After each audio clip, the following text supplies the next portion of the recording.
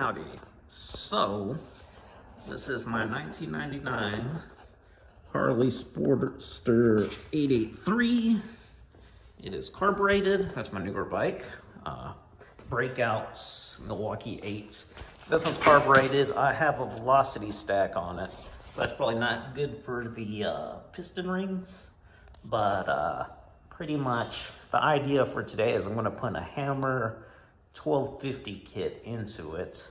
The bike's running well. It has tons of gas in it, which is kind of not so great for taking the tank off, but the bike runs fine. I mean, the oil's in there pretty good. I came through here and sort of put new tires on it and got it cleaned up and ready to go. I guess I could start it. It's proof. I put a lithium battery in it. Let me see if I'm in gear. Foist. That way it doesn't take off on me. Excuse the camera work. I was going to get my GoPro and use that. I believe if it lunges forward, we should be okay. Okay. So we need to hit the choke here. If I can find it to hold the choke out, hit the start button. Excuse the camera. Oh, you got to turn the fuel on as well. So promise me, this does work. Okay, so that's off, down is on, forward is reserve, obviously. So the fuel is going into the carb, hold the choke, and getting there.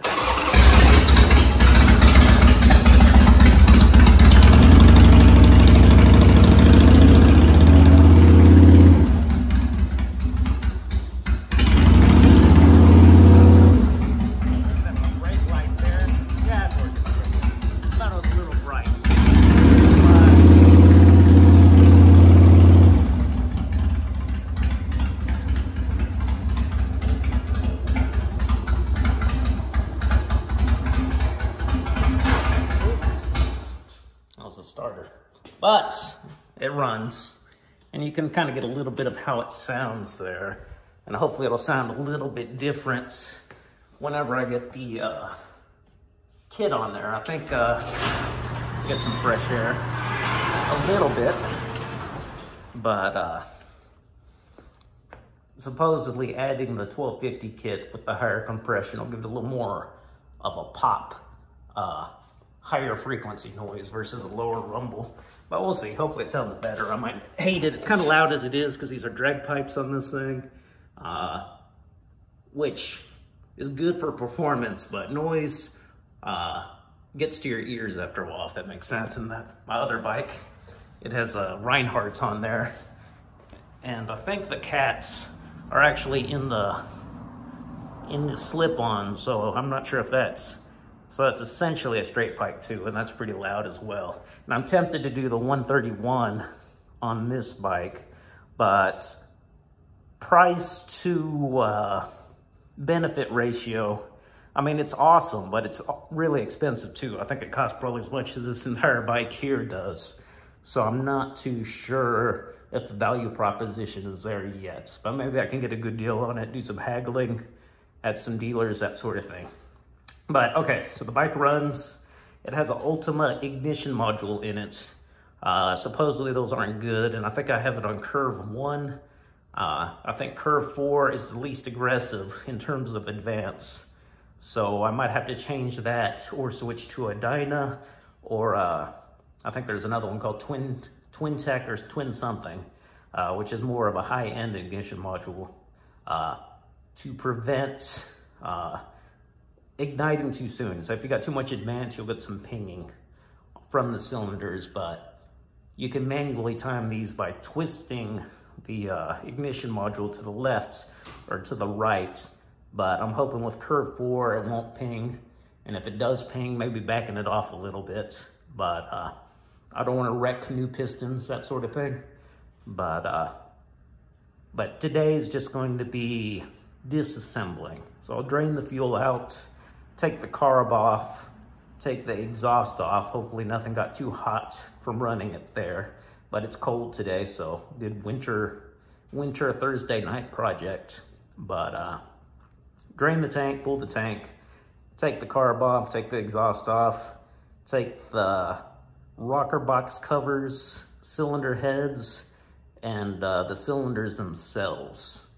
And I don't have the new kit yet, it's in the mail, but once it comes, it'll be pre-assembled where the pistons are in the cylinders, and I just have to add the wrist pins and put some circlips on, so it should be easy. So I figured, you know, do what I can today, and then when I have time later, I can finish it up. That way, you know, it's a little less trouble when I get the parts. But the hard parts will be removing the cylinder heads. You gotta move the back wheel to take pressure off the cylinder head springs on the rockers. So the rockers are on the push rods, and they have a spring on there, and they control the valves. So that'll have spring pressure on there. So you rotate the wheel to get each piston to top dead center, which will remove pressure from the lifter and the spring, so you can pull off the head without having pressure on there. And you also have to be kind of careful, since everything's aluminum heads here. You can warp them, so you kind of take off the cylinder head bolts 1/8 of a turn, or 45 degrees at a time, to prevent sort of loosening one side more than the other sides, that sort of thing.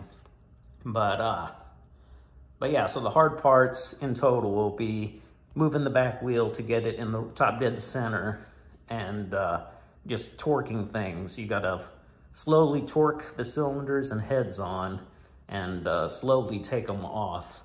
That way you don't warp the head, and you get, you know, good sealing with your gaskets, that sort of thing. But there's 2 schools of thought. I think one from the Harley manual, it says tighten them up to certain torque specs, then go 90 degrees more, and then loosen them off, and then do it again. And supposedly the first time will help the gasket set in the correct position, and then the second time will tighten it up. But Cometic gaskets, they make gaskets, so they say, no, you don't have to do that. You just have to tighten, you know, I think it's at like 9 foot-pounds, and then, you know, 20 foot-pounds and like 40 foot-pounds, whatever the torque specs are, and you do it just once, which from my perspective sounds nicer. Less trouble. You don't have to do 90 degrees, and you don't have to loosen them and do it again. So I'm gonna go with the Cometic gasket method when I get there. But again, today I'm just gonna be taking off the tank. So normally I got a straw from Six Flags that I set on my petcock here to just disconnect this, put the straw there, and put it into my gas tank. But I don't have my straw today. But I do have a filter here, so I'm just gonna loosen this top hose clamp off, unscrew my filter, and drain it from there.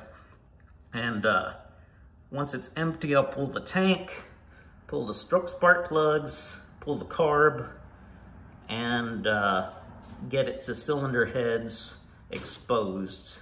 And I guess the coil's kind of up in here. I'm not sure if I can see it, so it's kind of right there that the spark plugs go up to. So he'll probably have to come off with the ignition switch and all that sort of thing. But for now, I'm going to drain the tank and pull it off, and we'll catch up then. There's just 2 bolts on mine, so there's a bolt here, a bolt on the other side, and on the back side there's some rubber grommets that it just sort of hooks onto. But it's easier with the tank empty, so I'm going to drain it first, even though the gas is good in there, and it's in working order, which is nice. With the carb bike, gas tends to not last too long. It's got a vented cap, so the vented cap exposes the gas to air, and it absorbs water slowly. And you know, like when I was first starting it, I had to hold the choke and let it turn over a bit before I could actually get it started. But it's running, things are in good working order as it is, which should be good. I don't want to have trouble starting it with new cylinders on there, doing heat cycles, that sort of thing. But step 1 is to remove the petcock well, not the petcock, but remove the gas from the petcock here. So I'll do that here in a second. I guess I could film everything and just edit. I was gonna stop. I'm not sure how much I was gonna get my GoPro, which has tons of storage space, whereas this one does not. So I got different classes of screwdrivers. I got cheapos, and this is my Klein ones, which should be on the bottom. One of these bottom drawers. I'll get a flathead as well. And then I have Craftsman on the side, which is probably too many screwdrivers, but you buy the Harbor Freight ones and then you figure out, oh, those are pieces of junk, and strip out screws. So you switch relatively quickly. So I need a gas can. Looks like it is a flathead. Let's grab a gas can.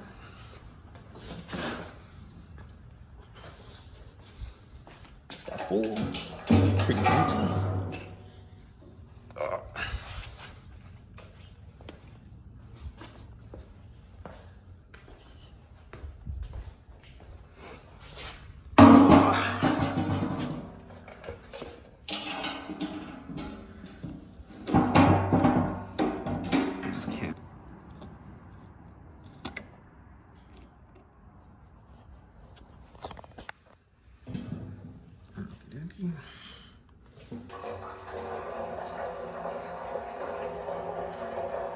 Still going.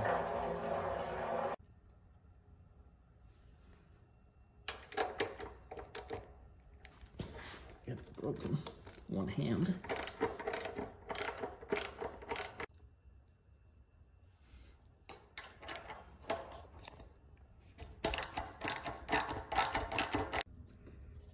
There's also this little hose that goes from the left side of the tank to the right side of the tank.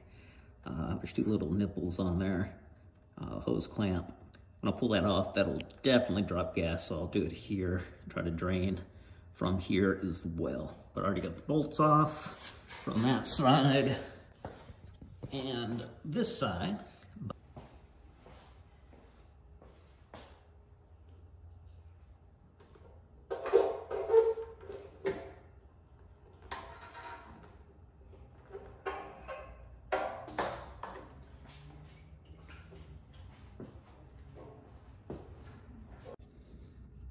Okay, so the tank is off.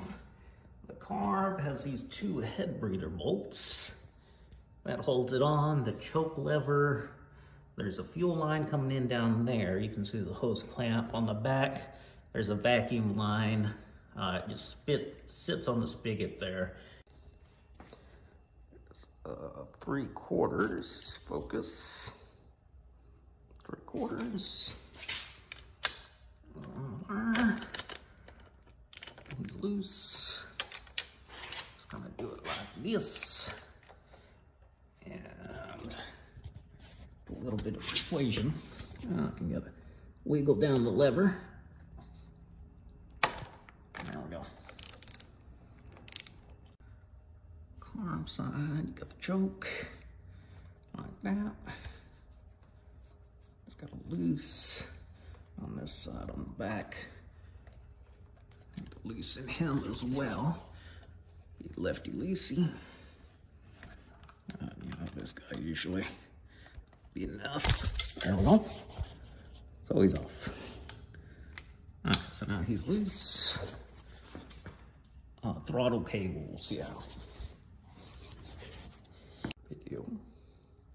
Okay, yeah. So these guys come loose. And that'll get you the throttle cables loose over here.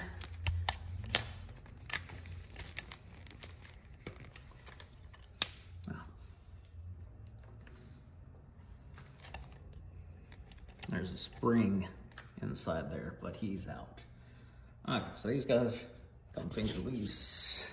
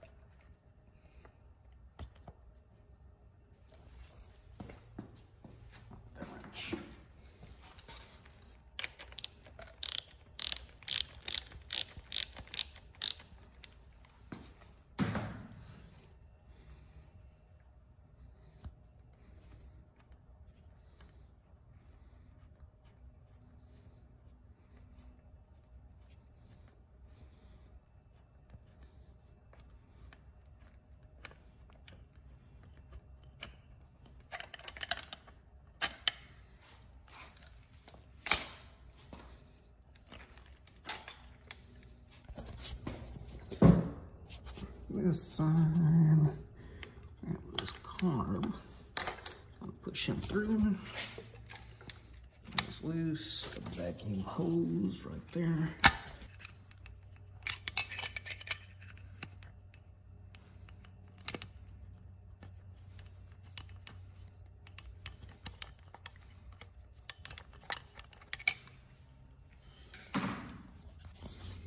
But yeah, that's pretty much it. So, let's get our boop.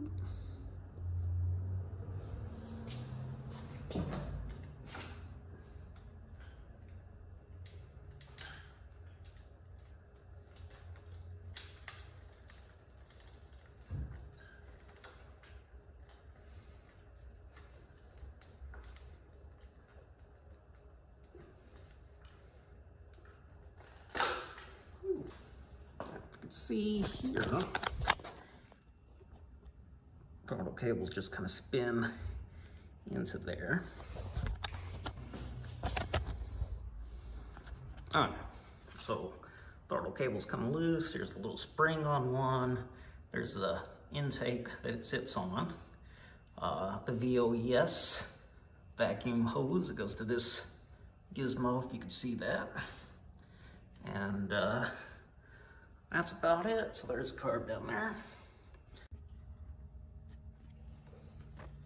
Spark plug. If I can get it. Spark plug. Spark plug. There's coil. Coil.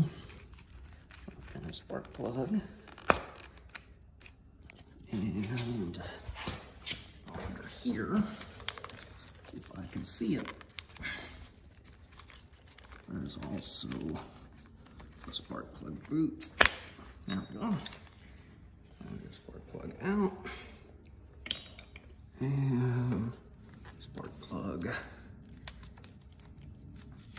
out. Still need to drain the oil, but let's disconnect handlebars.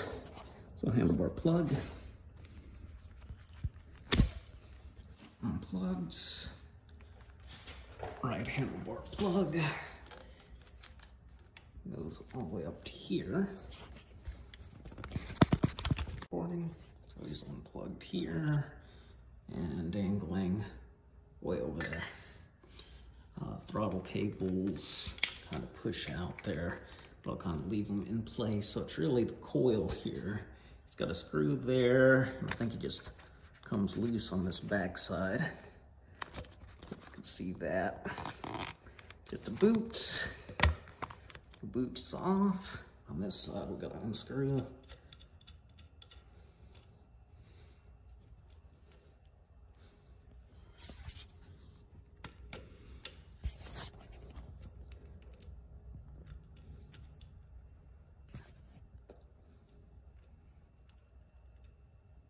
Screw back on so I don't lose it. And that comes from the ignition module to tell it when to spark. I guess there's one more wire on the other side under a nut. Should be over here. I think that guy's just pressed up in there. So he'll come out eventually. So I've got two. Not sure if you can see that. Washer, two washers, and the actual cable. I think those two washers are there just to keep that from shaking. Factory, we just had two boots. Okay, so that's loose. So now the only thing left is the bolts for the coil.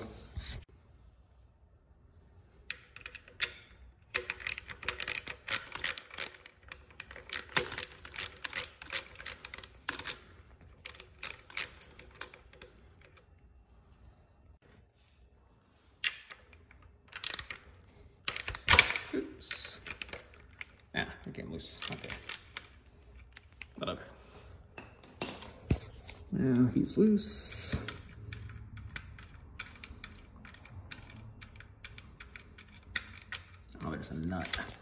side. Squeeze out from that side.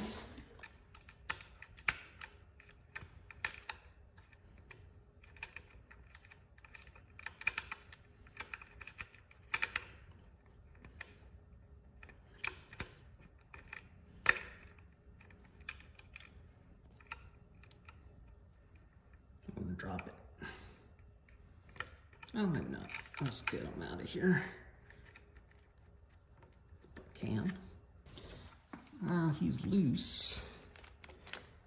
In theory, theoretically, I should be able to wiggle him out of there. Guess I got the key ignition. Ignition's going in there. He's got some wires, but the coil's free. Yeah, I could take these bolts out, I guess.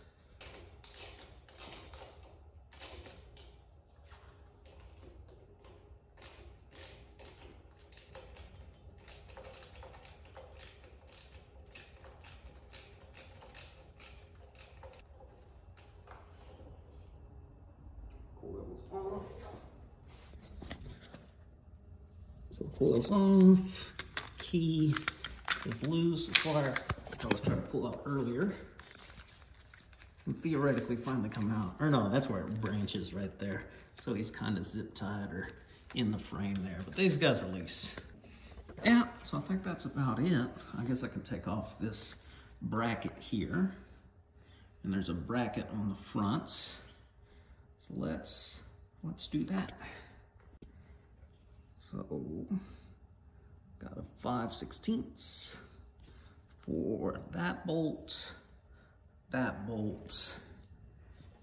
and those bolts.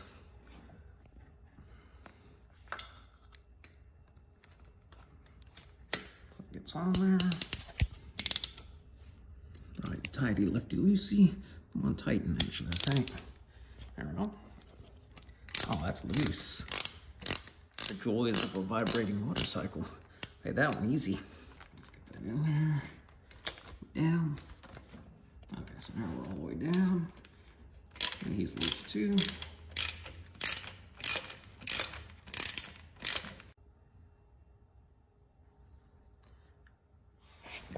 I'm gonna stand up, get my light better. But back there's a bracket right there that connects two of these bolts, so not a single washer, but just two of those. Go with those four. And then this guy should come on out. He's got the VOES attached to the back, which should be totally loose except for that connector. So I'll disconnect that real quick and pull him off. Okay, 2 1/2-inch bolts. The back one first because it's easier. And then back on the bottom, under here is another 1/2-inch bolt, securing it to the back side for the rear exhaust. So where this guy broke out the 1/4 inch, he kind of follows the exhaust flange, which makes sense on the top side. On the bottom side, it's probably easier to get on the other side of the bike, and break it loose. And then after it's loose, just use your fingers to get it off. So the exhaust is off. That's the guy I was trying to take off, but really he just had to slide forward. So over here, you just kind of swing him forward and then slide him towards the front of the bike, and he slides off that little slider. And okay, so now our exhaust lists, those are torque cones. I think they're stuck on there, but they'll come loose. Next thing is the manifold, intake manifold right here, which has some Allen wrenches there, and 2 on the back. They say you need a ball Allen and the wrench trick to kind of get some leverage on there. That's a VOES plug and a dangling VOES. Vacuum operated electronic switch. So that changes the timing as the RPMs go up. But yeah, pull that guy off, and then I can take the rocker covers off. The backside has these slots in it, so you just have to loosen these up, and it'll slide out towards the other side of the bike. And on the other side of the bike, you need a ball Allen to get the right angle on there. and a wrench to get it. But, okay, so he's on there good. This is a ball Allen, but the ball is only on this end of the wrench. So, down will be loosing. So let's get some leverage on there. So he is loose. Trying to get footage and also get it done. Okay, so he's loose. Okay, so I need a new tool for the intake, but I can get these covers off and everything but the cylinder heads off. So let's leverage this guy so he's loose. I got the wiring harness in the way, but I'm just gonna live with it because I want to disconnect that guy and then not be able to get him to stay as nicely as he was, if that makes sense. That one wasn't as tight. So I had one in here whenever I first got the bike, a long time ago. I put new gaskets on here. The stock Harley gaskets are pretty cardboardy, not very high quality, where aftermarket stuff is like a plastic or like a more durable material. So that gets loose. And this guy, if I can get him in there. So he went this tight. So there's still oil in the bike. I need to drain the oil before I get the pistons off. Okay, so the bolts are loose on both covers. I did buy the Motion Pro rocker box wrench. You don't really need it, to be honest. I mean, the closest one was probably this corner, but with an Allen wrench, ball end, it wasn't too bad. I had to unscrew that guy though. The seat mount, that's where the tank hooks kind of mount up, and you can see the tank was kind of rubbing against the cylinder head of there. But the back one, I got the ignition wiring kind of tucked up under there, so that's kind of limiting my clearance. So there's tons of oil in there, doesn't look like it. So assuming that comes up, this comes up, we have the rocker covers off. So these rockers have springs. It's probably, yeah, so right there you can kind of see the spring. So you have to be in top dead center to relieve that pressure. So that guy comes off pretty easy. It's just a 9/16. I got the 12 point because my regular 9/16 was missing, and there was a washer on there. So same for the other side, I'm sure. So I got everything except for this bolt. There's two more, you can see the tops of them up under on the front. It's a 9/16. My horn is kind of in the way there, but you can get it out. My horn had a loose bolt on it. It was almost falling out, so critical fastener check right there. Thank God it had two, but it was still there, so I just finger tightened it back up, but something I need to tighten up better. So this bolt is kind of running into the frame. I couldn't get my ratchety wrench on it, so I had to use just a regular 9/16, or the other end of the ratchety wrench rather. But everything else is loose, so hopefully that should come out without needing to rock the engine in the bike or something. But it does seem that it's closer on this side than the other side, but maybe that's just how they sit.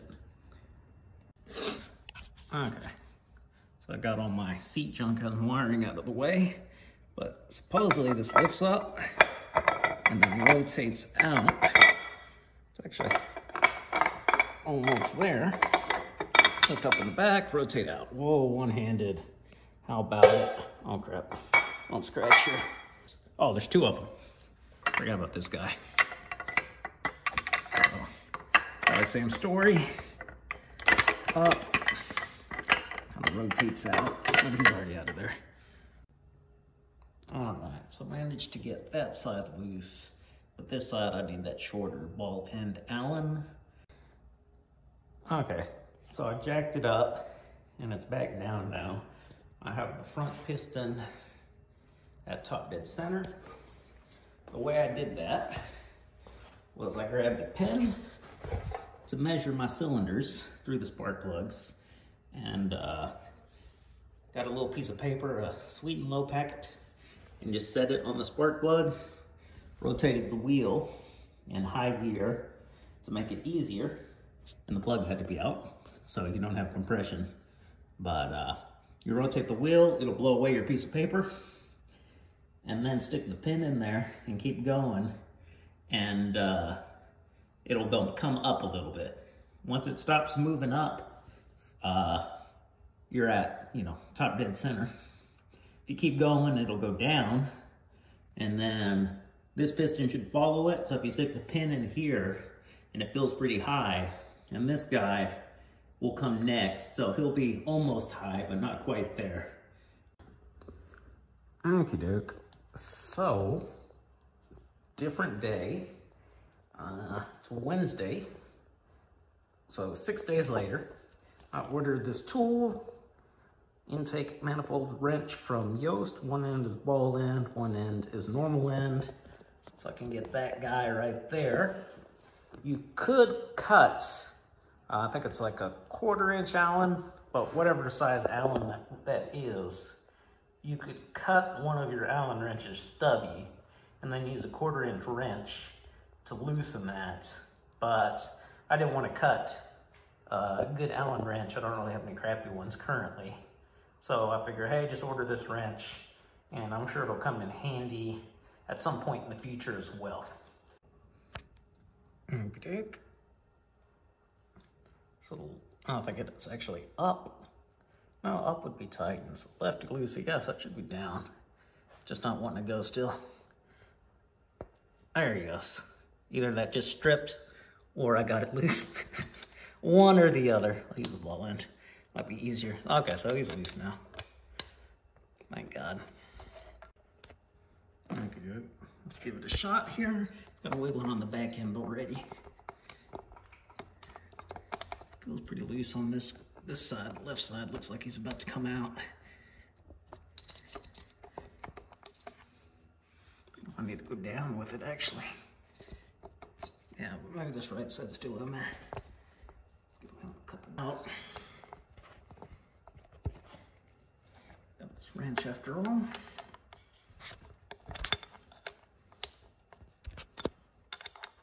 Might as well use it.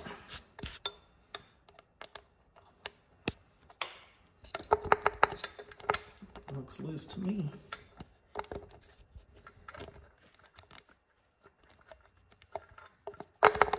There we go.